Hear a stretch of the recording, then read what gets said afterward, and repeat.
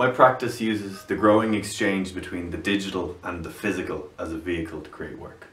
My paintings encompass a range of concepts, mainly focusing on the experiential aspects of viewing a painting. I use traditional methods of painting, oil on canvas, but I play with scale. My work contains themes of anonymity and the digital age.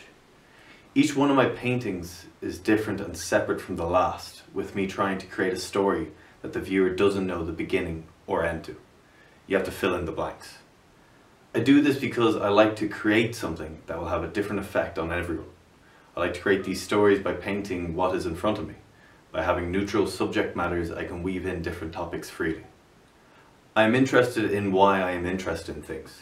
Do I like blue because I grew up near the sea? Or did my mother wear blue when I was a child? I like to ask questions I'll never know the answer to. There's some safety with that. You don't have to understand what you see, you just have to experience it.